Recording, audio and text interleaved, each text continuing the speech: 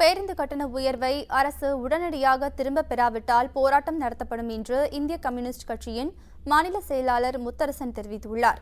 மன்னார்குடியில் செய்தியாளர்களிடம் பேசிய அவர், போக்குவரத்து கழகங்கள் 20,000 கோடி ரூபாய் நஷ்டத்தில் இயங்குவதால் கட்டண உயர்வு என்று தமிழக அரசு நியாயப்படுத்தும் காரணத்தை ஏற்க முடியாது என்றார்.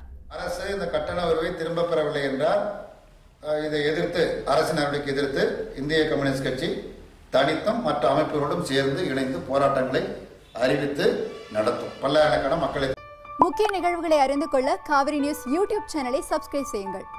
உடனுக்குடன் செய்திகளை தெரிந்து கொள்ள காவிரி நியூஸ் சமூக வலைதளங்களோடு எப்போதும் இணைந்திருங்கள்.